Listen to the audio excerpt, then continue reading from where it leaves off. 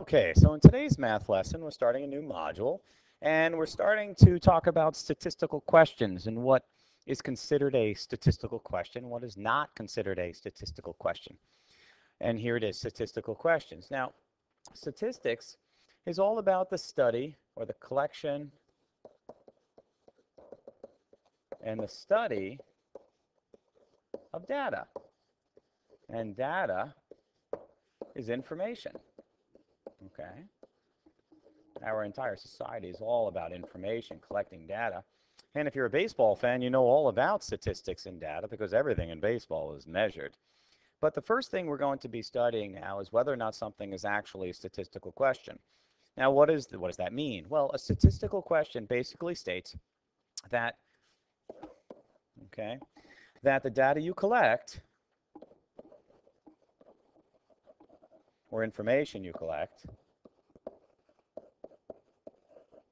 varies, which means the information is different. You're not collecting the same piece of information, or the data itself never changes. It needs to vary. So we need to identify whether or not something is statistical in nature or not. So the first, for example, part A over here, how many letters are in my last name? This is not considered a statistical question. And why? It's not considered a statistical question because there's only one answer.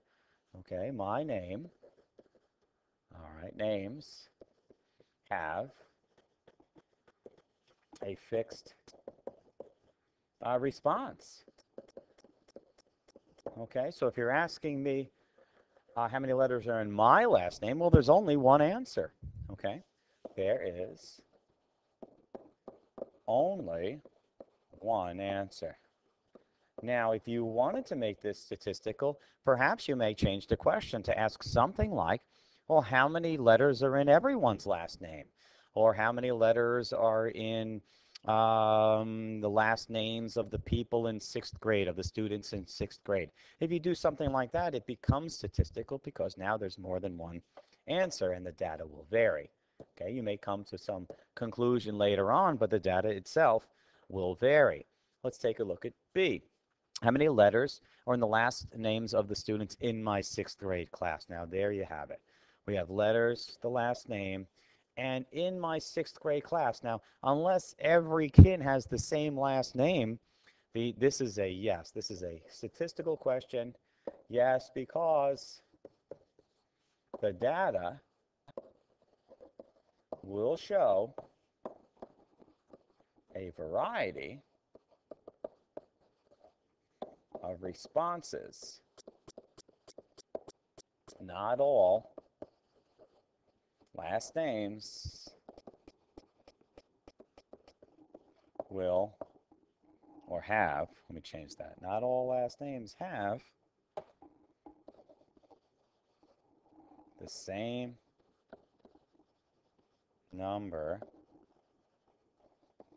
of letters. Okay? So that's what it means when I'm asking about statistical questions and whether something is or is not a statistical question. Okay? Now, another area we jumped into is taking a look at data and finding out is it categorical or numerical in nature. Now, what that means is the data in numbers? Or is the data in words? And what do I mean by that? Okay, numerical is numbers and categorical is in words. Now, let's take a look at A. Arm spans of 12 sixth graders. Now, arm spans are measured in number. For example, an arm span could be, I don't know, 30 inches or 32 inches. That data is going to be written in the form of numbers. Well, if that's true, this is then considered C for categorical. Okay? Part B, number of languages spoken by each of 20 students. Once again, that's going, excuse me, I put categorical. That should be N. Sorry, numerical. Numerical, because it's numbers. This is also N for numerical because the answer is going to be, or the data is going to be arranged or are completed using numbers. The number of languages spoken by 20 adults. That could be 3 or 2 or 1. It's going to be numerical by nature. Part C, favorite sport of each person in a group of 20 adults. Well, those are going to be word answers. Maybe baseball, right? These are all examples. Maybe football, maybe soccer. Well, if the answers or the data collected is going to be in the form of words, this is then all categorical. Okay? And so that's the deal today, folks. So we're taking the first look at statistics and talking about statistical questions and whether the data that's collected is either numerical or categorical in nature. Okay? Thanks so much. Take care. Bye-bye.